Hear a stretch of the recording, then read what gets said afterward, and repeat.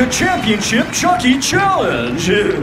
Team Make Believe, you've advanced into our final round and the chance to take home our grand prize. Are you ready to play? Yeah, we're here. All right. Munch, as team representative, this final question goes to you. You may talk amongst yourselves, but please, no help from the audience. 2 minutes on the clock. Oh boy. Mr. Munch, here is your question. For our grand prize, a year's worth of Chuck E. Cheese pizza, a year-long unlimited play pass, and 1 medium drink, good with purchase. What is Chuck E. Cheese's middle name? Oh, it seems like I should know this. What do you think, Munch?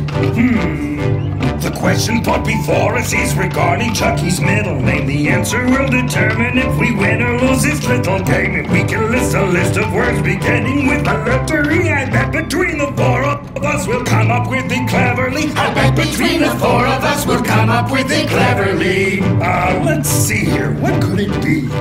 Perhaps it's education for the things he's always teaching us. Or maybe it's empathic for the way he's always reaching us. Or how about exercise because he lifts the weight so mightily? I don't know, Pasquale, that just doesn't seem quite right to me. But maybe it's endearing for the way he is so dear to us. Or possibly enduring cause he's there year after year for us. Perhaps examination for the way he is so studious. I'm embarrassed that the answer is eluding us. We really are embarrassed that the answer is eluding us. 1 minute left. Oh boy, I think it might be energy because he has a lot of it. Or maybe it's enormous except he's exactly opposite. Or maybe it's enlightened for the wisdom that he's showing us. I hate to say it, Helen, but I think that is erroneous. But possibly it's edgy for the way he pushes boundaries. Or maybe evolution, did you see him in the 70s? I guess it could be envelope for all the letters that he said. I'm so exasperated that the answer isn't evident. We're so exasperated that the answer isn't evident.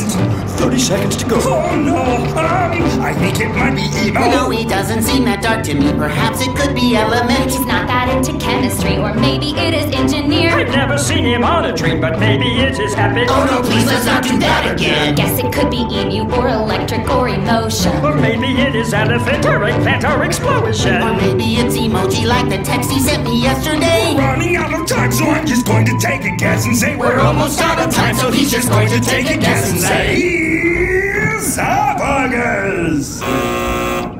Really, Munch? Chuck esophagus cheese? Is that not it?